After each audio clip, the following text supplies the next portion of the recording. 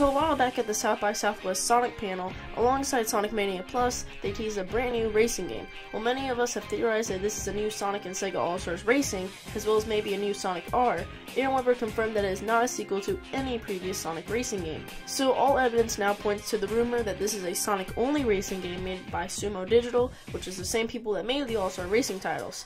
So with this in mind, the big question is how many characters from Sonic's past will be in this game? Well, I'm Silver Channel, and this is my speculation list for characters in this new Sonic Racing title. So before we start this list, we have to look back at the All-Stars Racing rosters, considering we're pretty sure Sumo is making this game as well. So including DLC and exclusive characters, Sonic and Sega All-Stars Racing had 25 characters, while Sonic and All-Stars Racing Transform had 33 characters. With this in mind, I'm guessing that this new Sonic Racing game will have anywhere from 30 to 35 characters. Now, of course, who will these characters be? Well, to start things off, I'd say it's a safe bet that every Sonic character from the previous All-Stars Racing titles will be in this game. This includes the likes of Sonic, Dr. Eggman, Amy, Metal Sonic, Tails, Knuckles, Shadow, and even Big the Cat, so that's already 8 characters. The other obvious ones are the main cast that was featured in both Generations and Forces. This would add Cream, Rouge, Omega, Vector, Espio, Charmy, Silver, and Blaze, which would put the roster up at 16 characters. Now this is the point where I think Sumo can get really creative, so I've decided to go down the list of main series modern titles and list characters I think could possibly be in the game. So let's start off with the Adventure titles. While I don't see anyone from SA2 that hasn't been mentioned making the cut, there are some Adventure 1 characters that would be cool to see. First up, of course, is Chaos Zero. Now Chaos is obvious since he was in Sonic Forces, even though he didn't do much, and he's also a fan favorite. Other than him, we have both T-Call and E102 Gamma, which, if I'm not mistaken, would be the first appearance of either of these characters since Sonic Adventure in the main titles, so it would be cool to see them return. Now while we're talking about this time in Sonic's history, let's look back at the GBA games, specifically Sonic Battle and the Advance series. The only new characters I can see from these titles are Emerald and Gemerald, and while we're definitely not going to get both, I think we'll have at least one of these two robots. So I don't see anyone from Sonic Heroes or Shadow the Hedgehog making the list, so let's jump ahead to Sonic 06.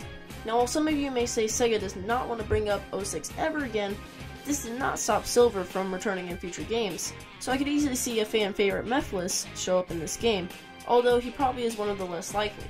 Next will be the last gen Sonic titles. However, I don't think we'll be seeing any characters from Unleash, Colors, or the Storybook series, and we've already covered Generations, so that just leaves us with Lost World and Sonic Forces. So for Lost World, I think it's obvious we'll be getting the leader of the Deadly Six, Zavok, especially since he was in Sonic Forces, including a boss. And speaking of Sonic Forces, the most obvious character would be Infinite, who's almost guaranteed to be in this game. So now that we've covered those titles, we've went from 16 to 23 characters. So for the last few, we'll just name some random characters I think could have a chance of making an appearance. So first up, let's talk about some classic characters. Now the two I think have a pretty good chance of being added are Mighty and Ray, since they will both be making their return this year thanks to Sonic Mania Plus. Other than them, another group of characters I think could make an appearance because of their return to Mania are the Hooligans, aka Knack/Fang, Bean, and Bark.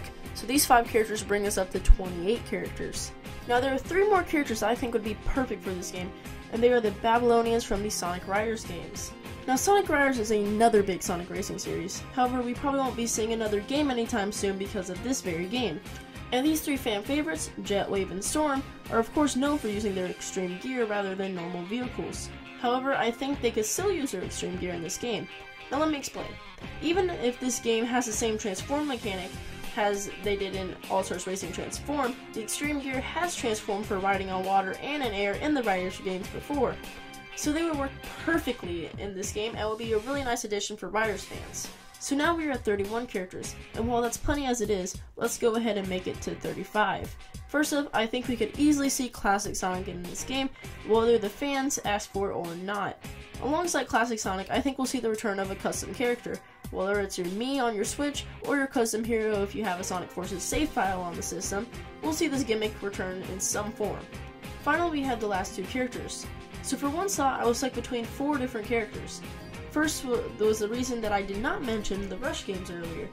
These were Marine and Eggman Nega. However, I don't really see them being added to this game.